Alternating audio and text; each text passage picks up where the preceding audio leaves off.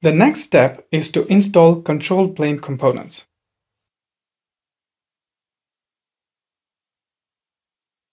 We will again execute these tasks on both the master nodes.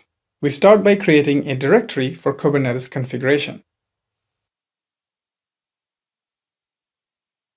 Then download the Kubernetes binaries. This includes the kube-apiserver binary, the kube-controller-manager binary, the kube-scheduler binary, and the kube-control binary.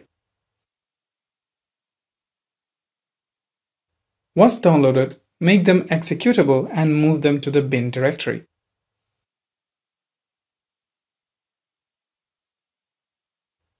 Move the certificates and encryption key config file to the var lib Kubernetes location.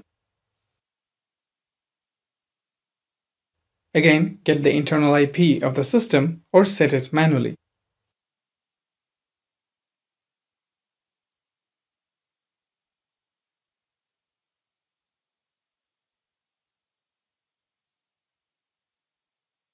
And finally, create the kube-apiserver configuration file. Most of the options provided in these we have seen already throughout this course, such as the various certificates and other options.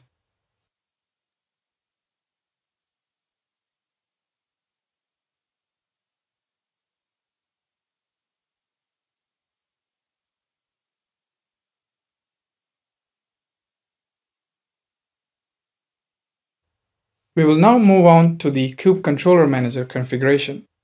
Move the kube-controller-manager config to the right location, then create the kube-controller-manager service file.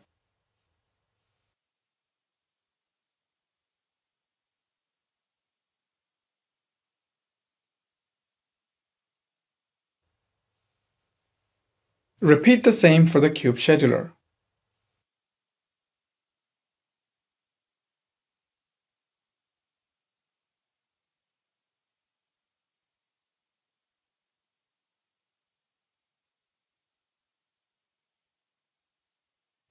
Finally, reload service daemon and enable services to start automatically during system startup and start the services.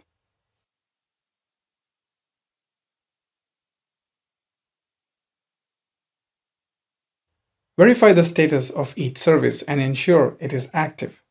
To perform a quick check to see if they are discovered by the API server, run the kubecontrol get component statuses command using the admin kubeconfig file.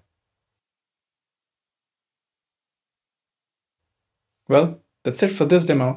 In the next demo, we look at configuring load balancer.